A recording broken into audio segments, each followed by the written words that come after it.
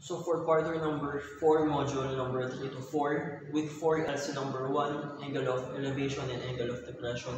So for this lesson, identify natin ano ba yung angle of elevation, ano ba yung angle of depression, paano nakikreate yung angle for angles of elevation, paano ka nakakagawa ng angle of depression. So for this illustration, meron tayong dalawang broken lines. So yung mga broken lines natin, nandito sa ilalim, tsaka nandito sa taas. Ito yung tinatawag natin horizontal line of sight.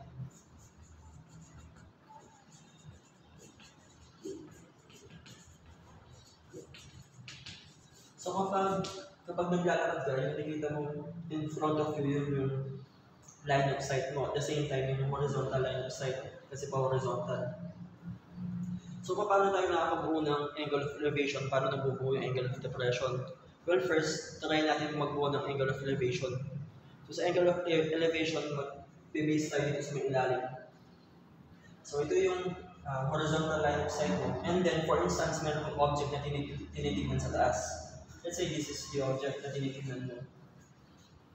So, from your horizontal line of sight, tapos papunta dun sa may object na tinitignan mo, yung angle na mabubuo dun, from horizontal line of sight, papunta dun sa object na tinitignan mo sa taas, ito yung tinatawag niya lang angle of elevation.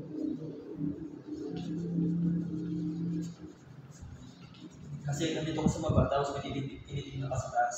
So yung line of sight mo, pataas. So ito yung tinatawag niya lang angle of elevation. From horizontal line of sight, papunta dun sa may object na tinitignan mo sa taas. So pataas, angle of elevation.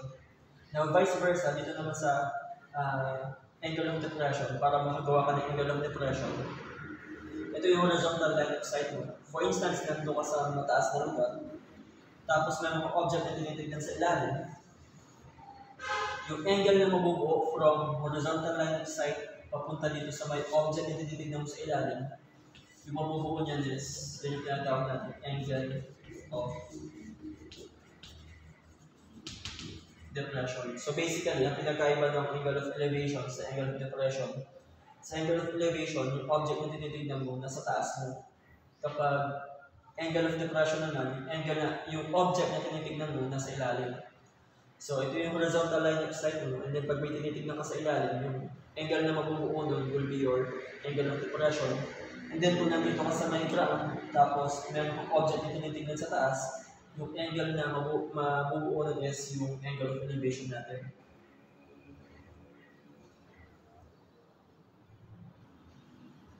So next, for this activity, from 1 to 5, identify natin ano sa mga given yung angle of elevation tsaka angle of depression. So for number 1, reminder lang, yung horizontal line of sight natin, yung mga broken lines, sila yung magiging basis natin kung nakabuo yan ng angle of elevation o depression. So kung ito yung ito yung horizontal line of sight natin, dyan natin malalaman kung tumingin ba tayo pataas o tumingin tayo pababa. So for number 1, so since ito yung horizontal line of sight natin, and then yung angle o yung object na tinitingnan natin is nasa baba, ibig sabihin, tumingin ka pababa, therefore this is a angle of depression. From horizontal line of sight, tapos yung object na tinitignan mo nandito sa ilalim, yung angle na mabubuo will be angle of depression. For number 2, ito yung horizontal line of sight natin, tapos meron tayong object na tinitignan dito sa may ibabaw. So therefore, from the horizontal line of sight, papunta dito sa line of sight mismo doon sa object, meron kang angle na nabuo, which is yung, since yung object na tinitignan mo ay nasa ibabaw ng horizontal line of sight, ibig sabihin yung angle na mabubuo mo will be angle of elevation. So yung horizontal line of sight lang yung gagamitin nating basis. So kung yung object na tinitignan mo ay nasa ilalim ng horizontal line of sight, most definitely makakabuo ka ng angle of depression.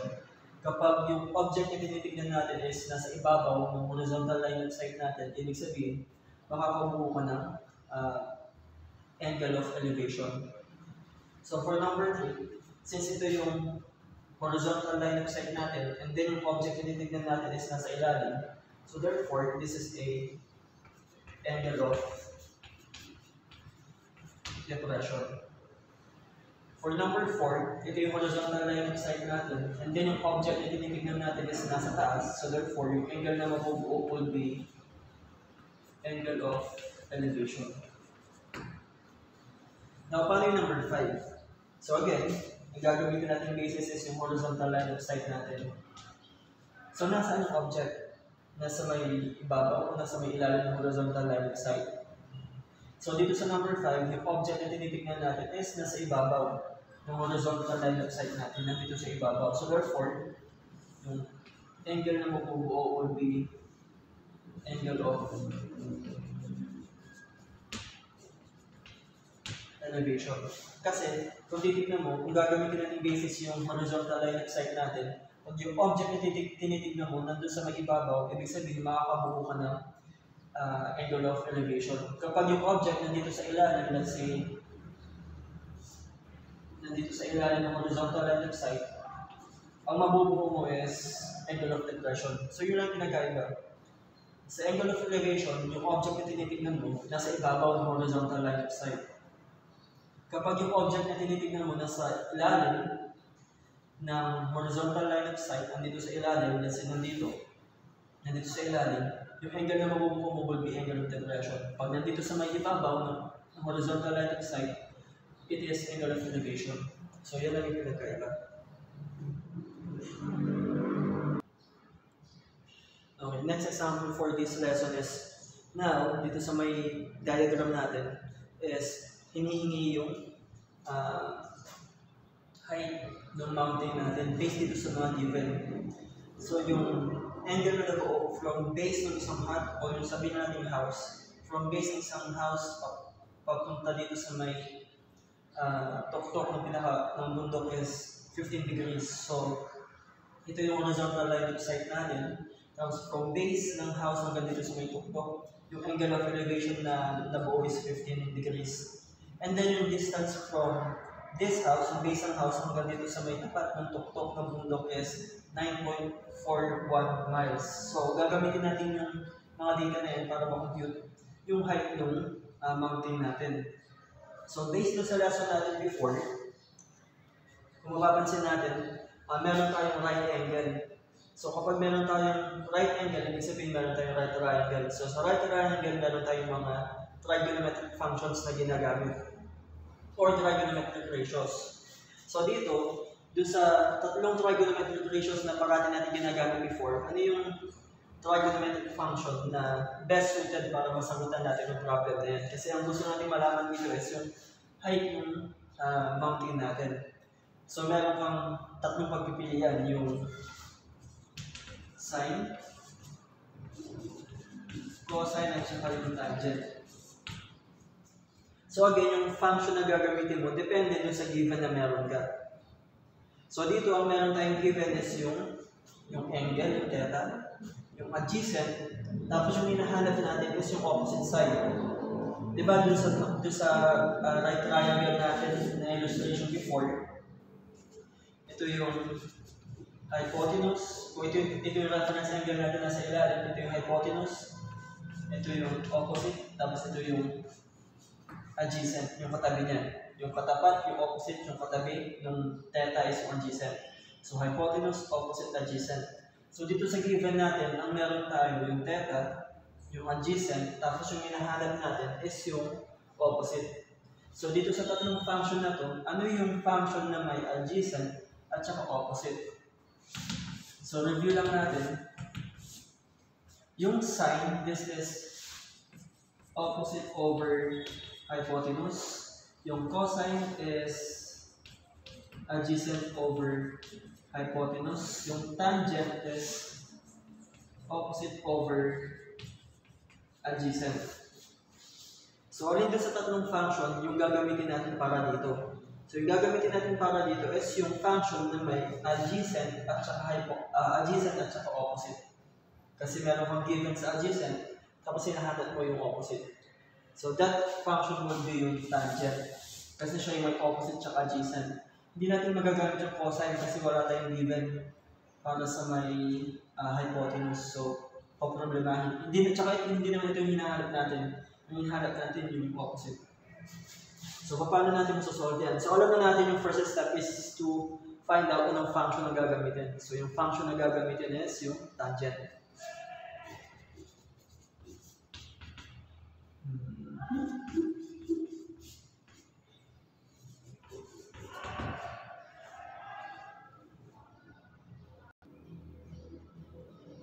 So, now try na natin i-solve yung height ng mountain natin. So, ang gagawin natin, lagyan muna natin ng variable na magre-represent dito sa height ng mountain natin. Since wala tayong notation para dito sa height. So, lalagyan natin siya ng variable na x. So, yung x will represent the height of the mountain. So, meron tayong theta, meron tayong adjacent, tapos meron na tayong value na pwedeng ilagay para dito sa height, which is yung x. So, tangent theta is equal to opposite over adjacent. So, lagyan natin yung mga data na nakita natin dito sa may illustration. So, yung theta natin will be 15 degrees is equal to opposite. Yung opposite natin is yung x. And then yung katabi, yung adjacent is 9.41. So, sinusolve natin yung value ng x. Yung value ng x is yung height ng mountain natin. So, paano mo sasolve yung value ng x?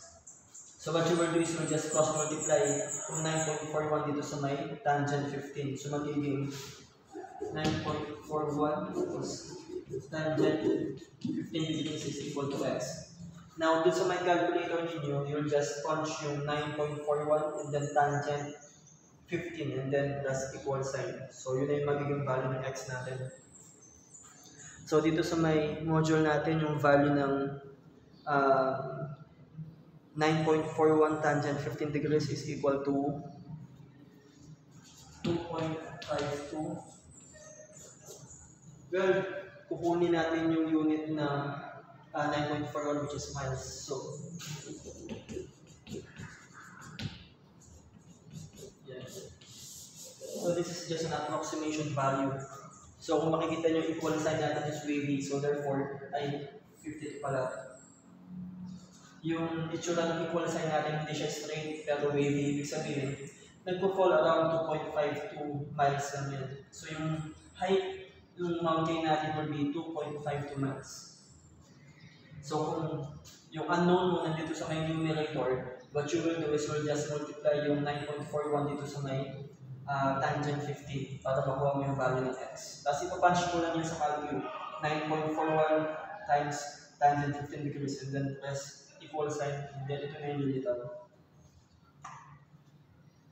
So, isa yan sa mga paraan kung paano ginagamit yung right triangle para mag-solve ng problems.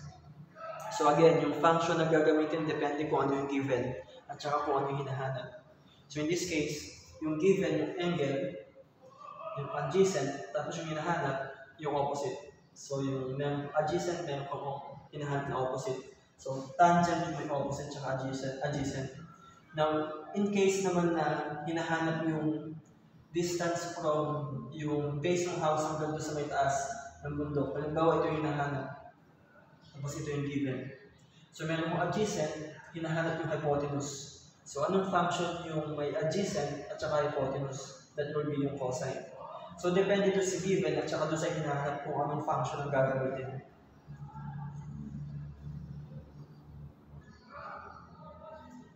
Okay, next example, now we have a cliff and then meron tayong house na object doon sa ilalim. Doon sa may module natin, wala siyang house na object pero nilagyan ko na para may specific object tayo tinitignan doon sa baba. Now, for instance, nandito ka sa may taas ng cliff and then alam mo na 53 meters yung lalim ng cliff na yun. And then meron kang tinitignan house doon sa ilalim.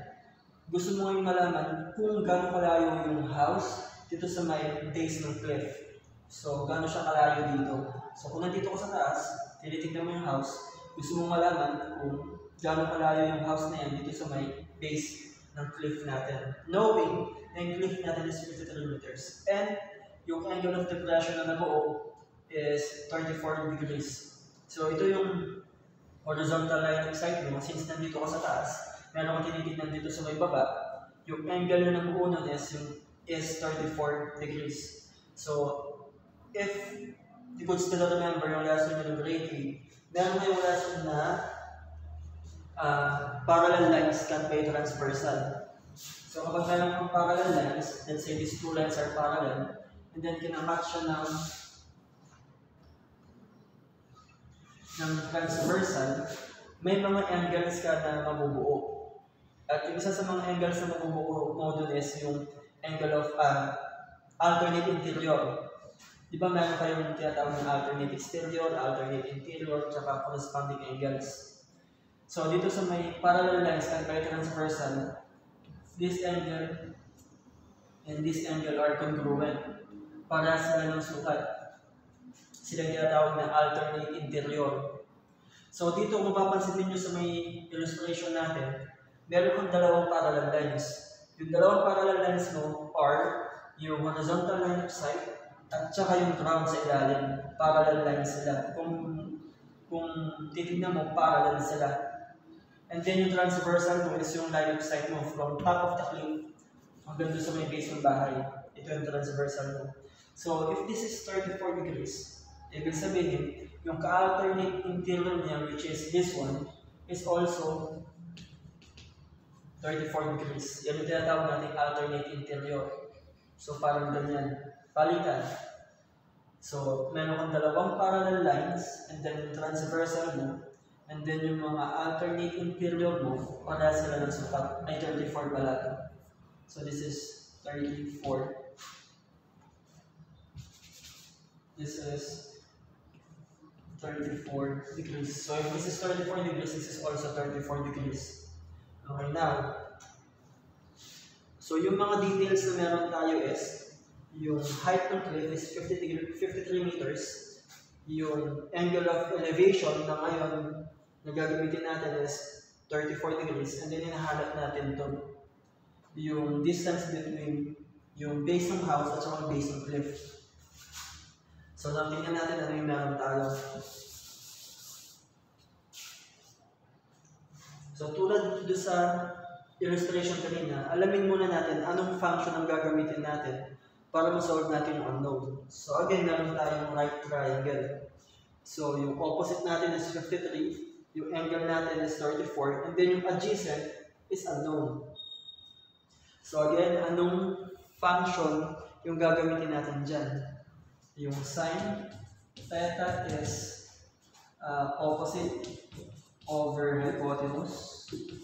Yung cosine is adjacent over hypotenuse. Oops. And then yung tangent theta is opposite over adjacent. So kung ito yung reference angle natin, ito yung opposite, meron kong value, and then hinahanap is adjacent. So again, yung function na gagamitin natin, depende kung ano yung given at saka ano yung hinahanap.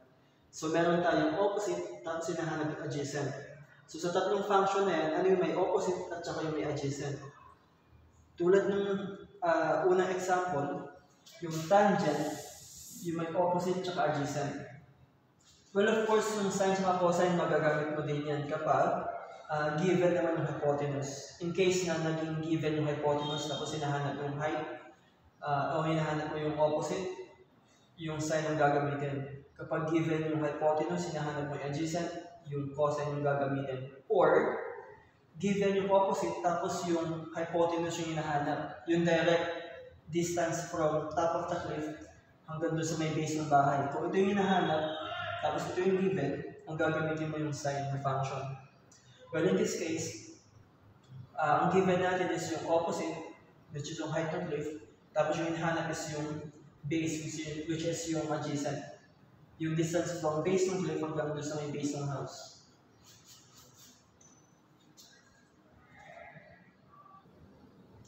Okay, now na-identify na natin yung function na gagamitin natin to solve yung value ng x, which is yung adjacent side natin, dito sa may triangle natin, is yung tangent theta, which is opposite over adjacent. So yung opposite natin, kung ito yung reference angle, yung opposite natin is 53 degrees. Tapos yung adjacent natin is yung x. Since wala pa tayong value, mag-assign na lang tayo ng variable na magre-represent sa unknown. And then yung theta natin, which is yung reference angle na 34 degrees. Again, yung 34 na yan, nakuha natin dito sa taas kasi alternate interior of angle, yung dalawang angle na yan. So kung ano yung angle dito sa taas, yun yung magiging angle dito sa ilalim. So tangent 34 degrees, kahit sa calculus, kahit wala na yung degrees, okay lang. And then yung opposite is 53. And then yung adjacent, which is yung x. So next, paano natin isi-solve yung value ng x? So gagawin natin, pag-cross multiply lang natin silang dalawa para mas madali na tignan. So magiging x is equal to 53 tangent 34 degrees. And then on your scientific calculator, you'll just punch yung 53 divided by tangent 34. So ang itsura niya is 53 divided by tangent 34. Kahit ganyan lang. And then yung magiging answer will be 78.58. 78.58 meters. Kasi meters yung unit na ginagamit natin. And of course, ang gagamitin natin notation para dito sa may equal sign is yung wavy na equal sign. Kasi approximation lang yan. Meron pa mga digits na susunod after ng 8. So, hindi siya equal to 78.58 lang. Meron pa mga values na susunod. So, wavy yung gagamitin natin to indicate na yung value ng x is malapit. Malapit na malapit sa value na yan. So, ganyan ginagamit yung angle of elevation at depression. So, yung pinagkaiba lang dito sa may depression, kung mapapansin ninyo, actually, ginawa natin siyang elevation. So, binaba ko lang yung value ng angle natin dito sa ilalim para baka buo tayo ng triangle. Pero actually, di mo na kailangan yan kung sanay ka na. Gagawa ka na ng isa pang line dito. Yan. Tapos right angle na yan. And then yung 53 dito, pwede ba nilipat to? So meron ka ng 53, tapos ito yung hinahanap niya. Since yung distance nito at saka distance dito sa ilalim, parehas lang naman. Pero for me, ito yung magandang solution o ito yung mas madaling solution para dito yung ito. Kasi nasanay ka na sa triangle na ganito yung orientation kaysa doon sa triangle na nakabaliktad. So again,